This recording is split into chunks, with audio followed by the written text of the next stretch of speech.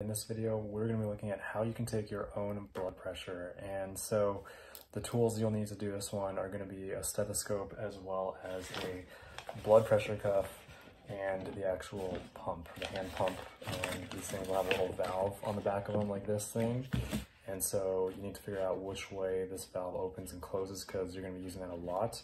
Basically, you're going to want to make sure that this valve is fully closed when you're inflating it. And then as it's inflated, you will then rotate this thing ever so slightly to start getting that pressure come out of it. And the end result that we're going to get out of this, just before I do it, is going to be two numbers, the systolic pressure and then the diastolic pressure.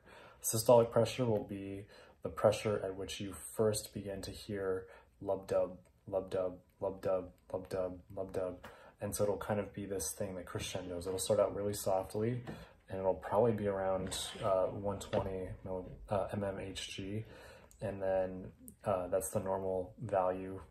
And then the last number, the last time you hear a lub-dub, and then it'll kind of just fade away as you're releasing pressure in this thing, will be called your diastolic pressure, and that'll be the second number. So usually when people report these things, they're going to be, 120 over 80 is considered normal. Anything over 130 is starting to become pre-hypertensive. And so usually what will happen is doctors will tell their patients to start calculating or determining their blood pressures at home so that you can get more readings over time. Because the thing is, like, when you do this in an exam room, white coat hypertension is totally a thing. If you've drinking caffeine recently, if you've been physically active recently, that'll affect your blood pressure. So those are the key things to take note of that can affect these numbers and make you think that you might be hypertensive when you're not. So basically, you just want to make sure that you're sitting down, both feet planted on the floor. I know you can't see it right now, but basically just very, very calm. And then on some of these higher end cuffs, they are cool and they'll tell you like this artery index marker. Basically, your arm, you have the deep brachial artery. That's how you're supplying your arm muscles and all the cells in your arm with blood. And so basically what it does is it runs kind of underneath your bicep right here. And so this is the part that you will be focusing on. And the other thing is that when you take blood pressures, you want to have it on the actual skin itself. You don't want to do it while you're wearing like a long sleeve shirt. You don't want to do it when, someone, like, just make sure you've rolled the sleeve all the way back. The person's, or if yourself, you're not wearing a jacket or anything. You just want to make sure you've got direct contact on this thing to make sure you get the most accurate readings you can. And then the other thing is you want to make sure that your arm is kind of just relaxed and placed kind of at this level. That's how you want to do it. And so if you're doing this, to someone else, you're gonna need to like prop their arm up like this. But in my case, I've got a little table thing right here I'm able to support my arm on. So that's how it should look. And then also when you are getting a cuff, you're gonna want to make sure you get the right cuff. And so this right here is an adult 11 cuff for me. It's what fits. And on these cuffs, there's going to be an attachment point where the actual tube runs. So this obviously is going to be on the outside. And then there's a bunch of Velcro.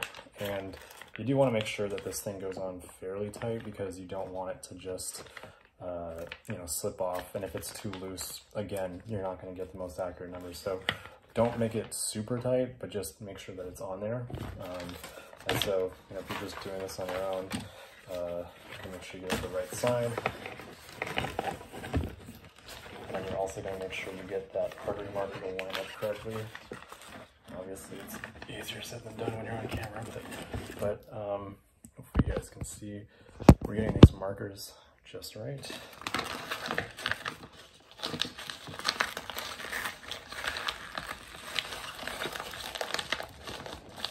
Just like that. And now with these stethoscopes, these things, if you'll note, if you look at them like this, you're gonna see how they're like angled, they're not flat. And so with these angles, when you put them on, you're gonna want the angles to be pointing towards your eyes because that's the way that your ear canals are going towards those tympanic membranes. So when you put these things on, I think people, it's the first time you do it, usually you'll put them in like this, where they're like kind of pointing backwards relative to your head. That's not how you do it. You're supposed to put them in like this, and that's to help you hear as well as you can with these stethoscopes. This is called the diaphragm side. This is called the bell side of the stethoscope. You're going to be using the diaphragm side because this is the side that picks up those high pitches, those lub dubs that come from your heart as it's pumping that blood through the brachial artery that we're going to be listening to. And so make sure you put these things on right. You're going to do this. And another thing you can do that's pretty helpful is, especially if you have literally one hand because your other arm is completely occupied, so you can tuck the diaphragm underneath this thing, and as you inflate it, it will hold it in place for you. So you can use your one hand, your right arm, to actually do the pumping and then also the relieving of pressure. So once you get it just like this, you're going to make sure that you've fully closed the valve on this guy. I'm just going to get started just so I can hold the thing in place.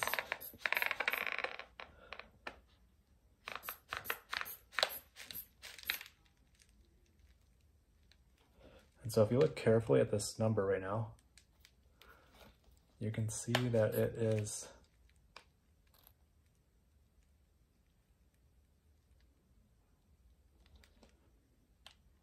the needle has a little bit of a tick to it. And what that tick means is that's the blood in the brachial artery pushing through. And so basically what you do, so we're gonna go up to 200. And at 200, you will not hear anything because no blood is making its way through that artery. And then you're gonna slowly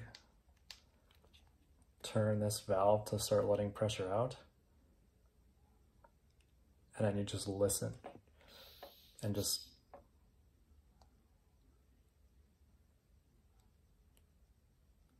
keep listening. I'm going to stop it right there. So at about 120 for me, if the camera can pick this up, you can see the needle moving. And so that means my systolic pressure is 120 because that's the first number I hear it at. If I go to 125 or 130, I don't hear it anymore. And so I'm going to do that. I'm going to release the pressure now.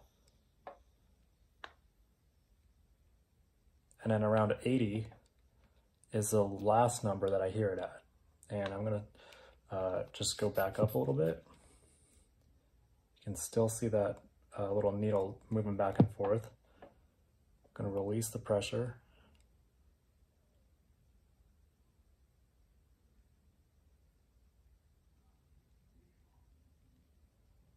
Yeah, so once we get to around 80, that's our diastolic pressure, and then you can open up the valve and let everything go back. And so that is how you can determine systolic and diastolic pressures. If you're getting very crazy numbers, I would recommend redoing this and also just checking, but yeah. So that's how you guys do it. I hope this video helps, and thank you all for watching.